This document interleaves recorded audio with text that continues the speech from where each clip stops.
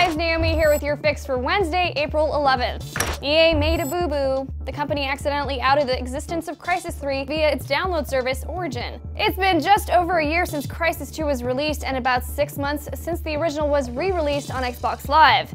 And though Crysis 3 hasn't been officially announced, it certainly looks like a sequel is on the way. We reached out to EA and the company provided us with the following statement.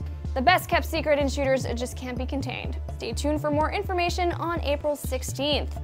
I don't know about you, but that sure sounds like a confirmation to me.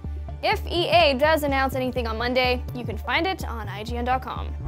Tomorrow, BioWare will deploy its 1.2 update for Star Wars: The Old Republic. The content patch will include new Flashpoint, Operation, and Warzone content in addition to quite a bit more. If you have a level 50 character already, after 1.2, there will be even more reasons to level up your alternate characters. The legacy system will finally be activated after the patch is applied, letting you unlock all sorts of bonuses for new characters, such as new skills and new combinations of races and classes. You'll also finally be able to tweak the look of your user interface. Head to the link below for a closer look at the patch 1.2 trailer and more info on the update.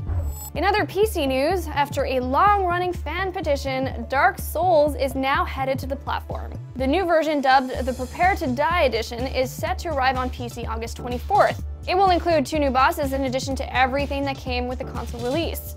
Physical copies of the game are coming to select retailers, but it will also be available digitally. Congrats to everyone who was a part of the petition. Your hard work actually paid off. 3 of Japan's biggest publishers are teaming up for one 3DS game. Called Project Cross Zone, this strategy RPG will pull together some of the most popular characters Capcom, Sega, and Namco Bandai have ever created. According to Japanese gaming mag Famitsu, each company's characters will operate in pairs during battles.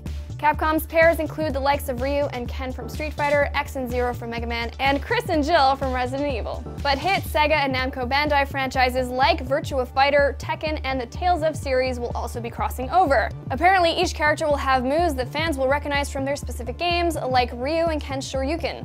For a full list of the characters that have been confirmed so far, head to the link below. But remember, that list is not final. Other characters will reportedly be showing up as well. Bayonetta versus Beautiful Joe, anyone? And that's your fix for April 11th, 2012. I'm Naomi Kyle, and be sure to get your fix anytime online here at IGN.com.